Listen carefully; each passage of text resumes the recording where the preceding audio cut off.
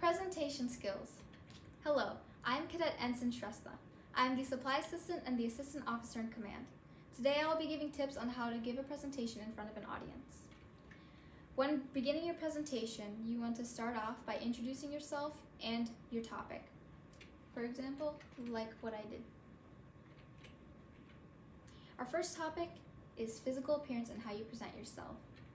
Physical appearance is important because it shows your audience that you are prepared and that they should listen to you.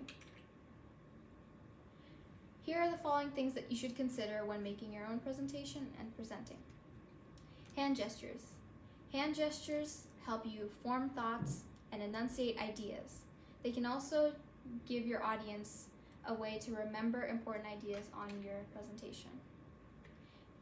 Sometimes you are anxious, and that is fine, but you shouldn't fidget. You shouldn't move your fingers, you shouldn't twist your body. You should do hand gestures because that is the more formal way to approach moving. Have proper posture. Don't lean on things, don't slouch. Stand up straight with your chin high and you'll feel more confident. Pointing. If you have images on your presentation, which you should point at them.